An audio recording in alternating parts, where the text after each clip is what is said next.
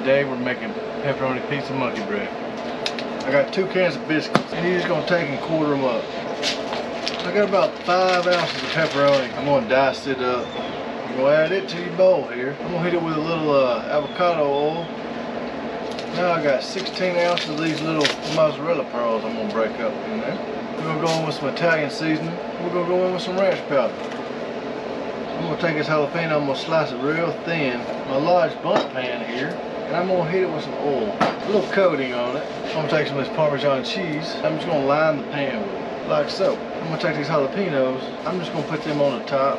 I'm gonna take my mixture here, and I'm gonna put it in my pan. About 3/4 of the way full. I'm gonna hit it with some pasta sauce, just a little bit. I don't want it to get soggy. Then I'm gonna fill the rest way up. I got my Recteq fired up here at 350. I'm gonna put this on for about 30-40 minutes. All right, it's been 40 minutes. All right, let's flip it out of here. Womp womp. I'm gonna put it back in there, if it works out. All right, let's try this again. It ain't looking good, guys. It's still gonna taste good. Still tastes good. That's pretty, I guess. I'll figure it out though. Good stuff.